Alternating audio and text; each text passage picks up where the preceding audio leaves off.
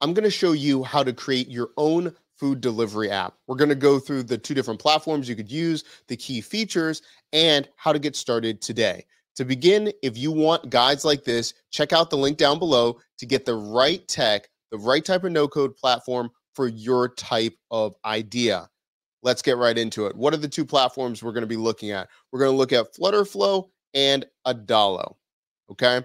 What is Flutterflow? Flutterflow is a low-code platform where you can create applications very quickly, and Adalo allows you to create mobile apps for your business without needing to code. What would I do to create a food delivery app? Well, to begin, if I was going to look at this, I would look at the Flutterflow marketplace and I would look at one of the prototypes or UI kits here. Now, this one's for $249. They're not paying me. I just looked at what it had, and I really like a lot of the pages that it has. So if you're not familiar with templates for Flutterflow, it's going to give you a leg up on the visuals that you need to have. What does that mean? Instead of you building the pages from scratch, you can have the UI kits. You can have the pages, the components, all of those things built out for you. Now, what's the catch? What does it not have? Well, this will not have the backend. It will not have the logic to make your application smart.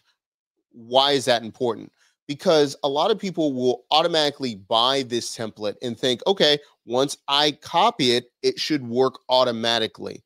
Not so fast. Because the thing is, one of the beautiful things about Flutterflow is it is so customizable. You have to tell it, the application, the logic. What do you want to do? So even though you buy any of these templates, they might be really great out of the box. You still have to decide, are you going to use all of these 25 pages, right? Because there are so many different use cases. There are so many different types of food delivery that you possibly could do. This isn't going to be a template that you can just open it up, start having it for your business right away. It will save you hundreds of hours, if not more, of the time to build a really good looking app.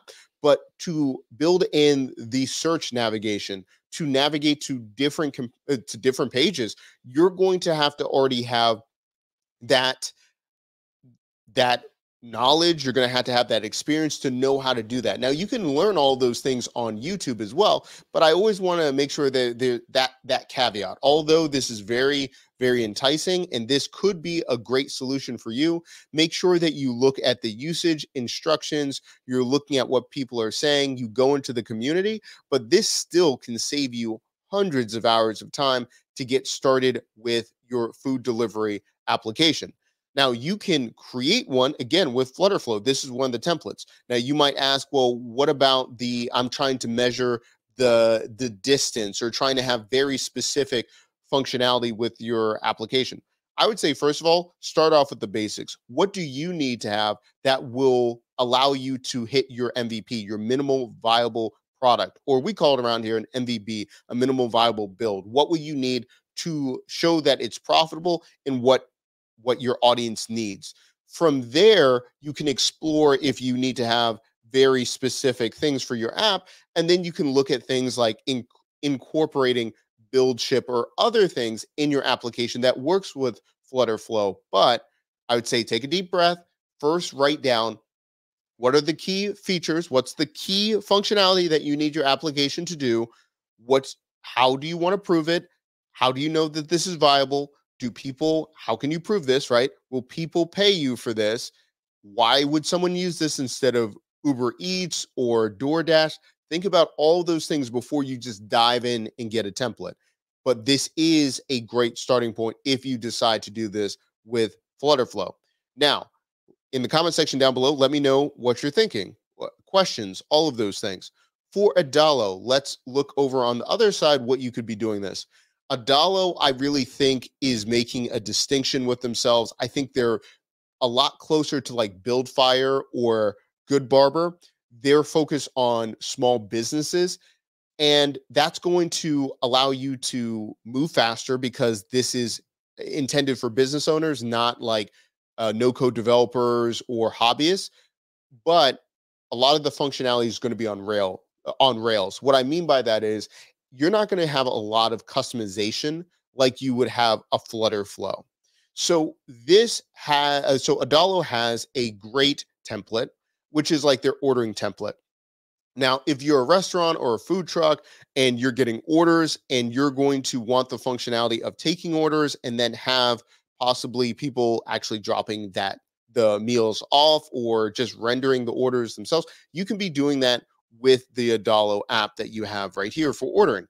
There are a lot of great functionality here. What I have found is a lot of with our clients and students in the past, they dream up that they want to be the next DoorDash, but they have not proven that they have the orders or the business like that. It's like a pipe dream.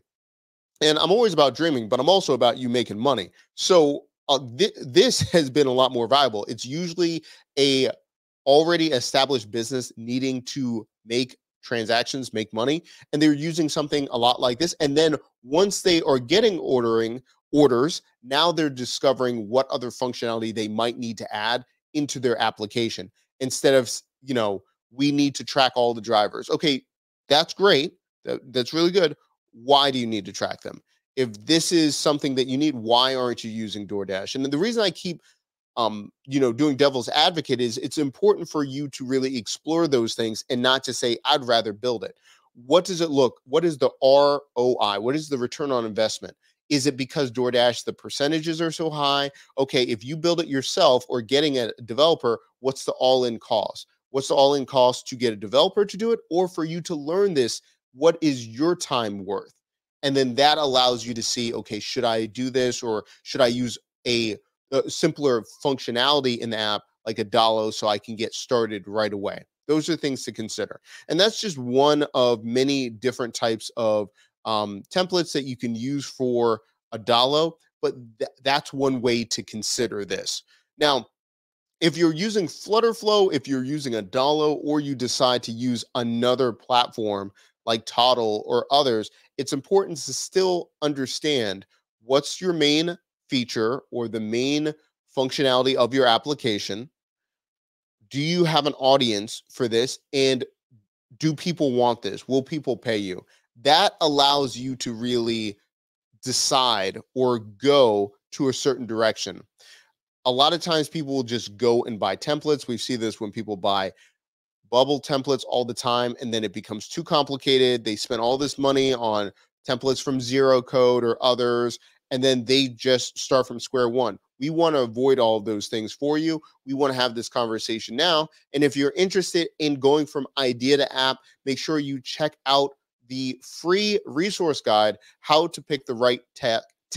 If you're trying to do ride sharing, marketplaces, or whatever, you can have that down below for free.